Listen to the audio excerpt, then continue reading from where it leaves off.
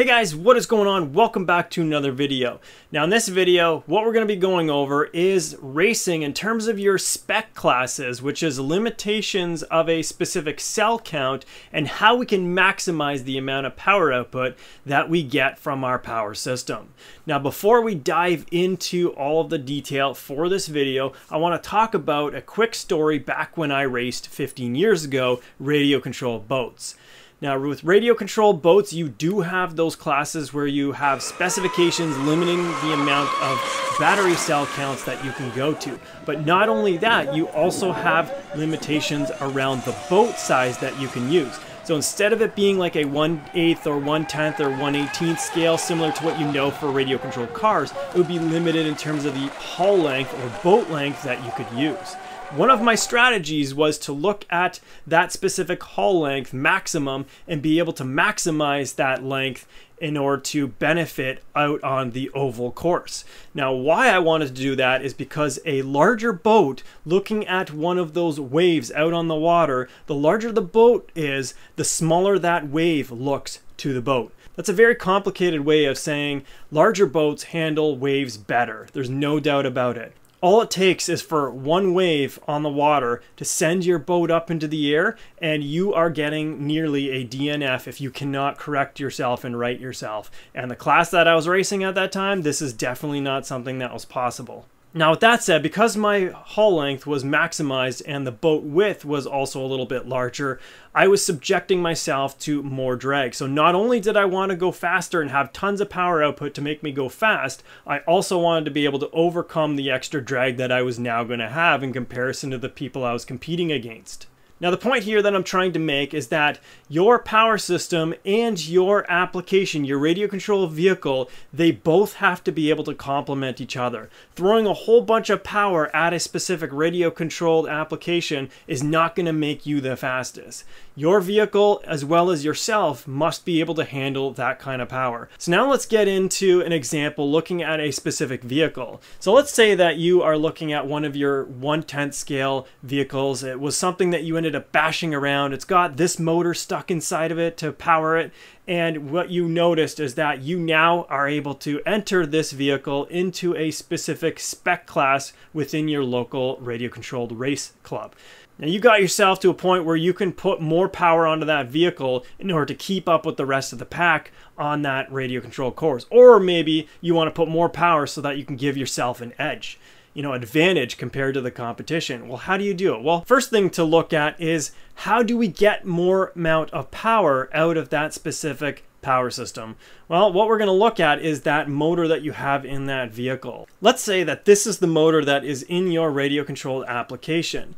This one here happens to be a 3650 kV motor. Now that's important because regardless of whether you know what motor is inside your vehicle or there is none and you need to put it in there, you need to know the kV of the motor that you're going to select. There's a lot of different spec classes that can be out there in any sort of radio controlled vehicle type.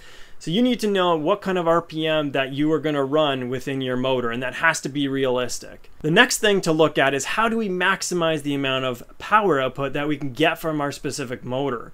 Well, if we look at the equation, wattage is equivalent to power, and wattage breaks down into voltage times current. If you increase either voltage or current, you can increase the wattage. Now we know because it's a spec class that our voltage is going to be limited. This means that our only option is to take the current and increase it if we want to get more power output from our system. This specific motor that we're holding is 50 millimeters long and has a maximum current output of 80 amps or so. The next question is, how do we go and get more than 80 amps from our setup? Well, we talked about the kV of the motor at 3650. One of the things that we don't want to do is change that significantly. Otherwise, we might be getting outside of the range of gearing options that will work within our radio controlled car or vehicle. But when you looked up your specific motor on the spec sheet, you saw that as you went down in the wind count, the current went up. But the problem is the motor kV is also going up, meaning that you're going to be spinning too much RPM that your gear train would not be able to handle. The next step is to look at what other options do we have.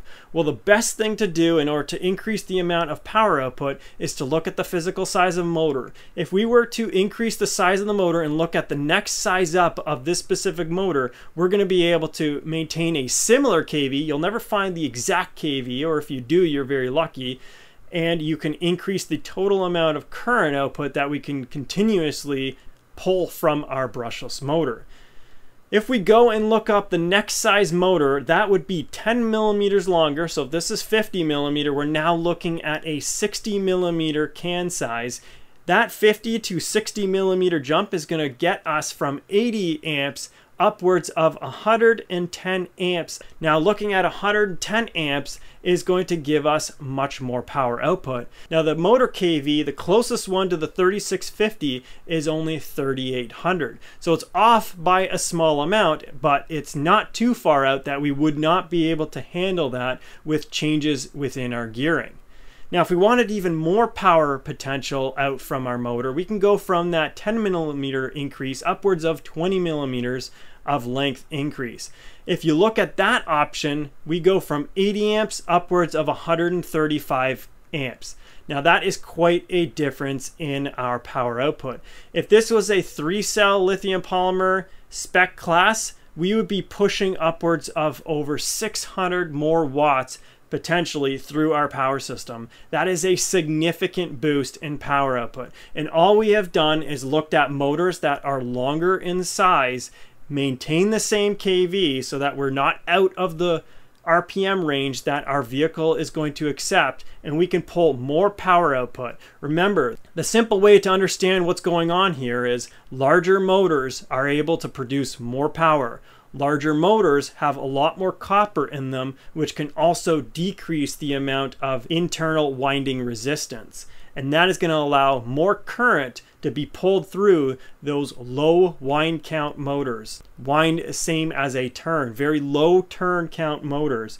Generally, when I was racing those boats, back to that story, I was looking at turn counts that was somewhere around just 1 turn. And others were looking to push the envelope even further, going down to half-turn motors. So some pretty incredible amounts of power potential, but it doesn't just end there. That pretty well covers the motor side of things and how we can get more power from our motor by looking at larger sizes of motors.